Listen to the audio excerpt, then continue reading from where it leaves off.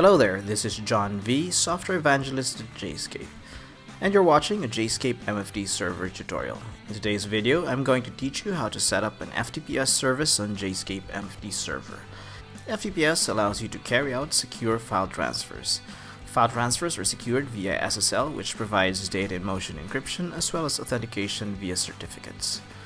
I'm going to assume you already have JSCAPE MFT Server installed and up and running, but in case you don't, I have pasted a link to the installation instructions in the description. Ready? Let's log in to our MFT Server Manager and get started. In order to provide SSL encryption and authentication capabilities to your file transfers, you need to generate server keys first. When you generate server keys, you're also in effect generating the public keys needed for encrypting the files and the private keys for the digital certificates needed by clients to authenticate the server. Launch your JSCAPE MFT Server Manager and go to Server Key Manager. Navigate to the Server Keys tab and click the Generate button. You then select or enter the appropriate values for the required settings. There are a couple of things I'd like to point out. In case you're wondering how the key alias differs from the common name, or CN, the alias is only referenced within the context of JSCAPE MFT Server administration. Only you, the server admin, will have any use of it. The CN, on the other hand, can be seen by a user when that user's file transfer client application receives your server's digital certificate. Another setting you might want to know more about is the key algorithm. If you want to know which key algorithm, RSA or DSA, will work best for your particular setup, I recommend you read the blog post Which Works Best for Encrypted File Transfers, RSA or DSA. I provided a link to that article in the description. You can also choose a key length as well as a validity period. Enter all pertinent information in the text fields below. When you're done with all those settings, click the OK button found at the bottom. You should then see your newly created key among the list of server keys.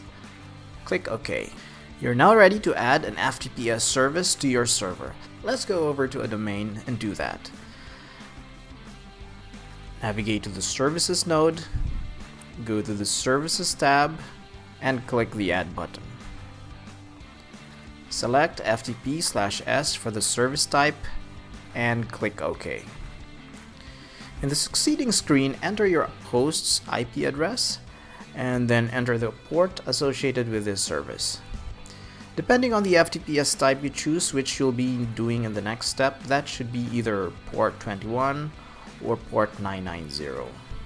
Yes, that's right, 21 is the same port you normally use to connect to an FTP server. But don't worry about that. Your server will know if a client's connecting over FTP or FTPS. Choose an FTPS type. The options are Explicit SSL, Forced Explicit SSL, and Implicit SSL. For guidance in choosing between SSL, Implicit, Explicit, and Forced Explicit modes, just click the link to the article in the description. Finally, click the alias of the server key recently created. You can of course choose any other existing server key found on that list. By selecting a key from that list, you're instructing the server which private key it should use for the digital certificates it sends to users who connect to this particular service. Consequently, you're also telling the managed file transfer server which public keys should be sent along with the digital certificate. The public key will be used in providing encryption to the secure file transfer session. Click OK when you're done. You should then see your newly added FTPS service in the list of services offered by your JSCAPE MFT server. Now that you have your FTPS file transfer service up and running, you can now give it a test run. Let's fire up any client and click the Connect button. Let's create a new site and then enter the host IP address and the port number. Also enter the username and password of one of your server's user accounts. Finally, select FTP/SSL auth TLS from the protocol list box. When you're ready, click the Connect button. Assuming everything goes well, you'll receive a digital certificate which you can use for authenticating the server.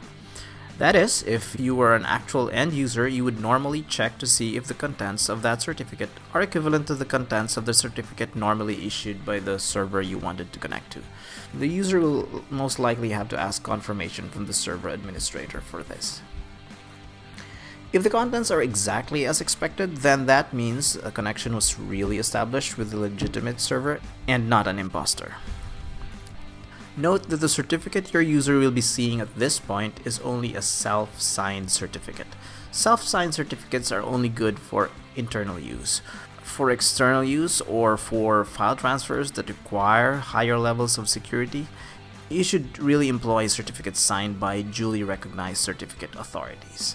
If you're not familiar with digital certificates and certificate authorities, I suggest you read the post, "What is a digital certificate?" Again, I provided a link to that article in the description. Click accept or accept and save. Accept and save is what you should choose if you don't want to be prompted again every time you connect to the same service on that same server in the future. That's it. Now you know how to set up FTPS and JSCAPE MFT Server.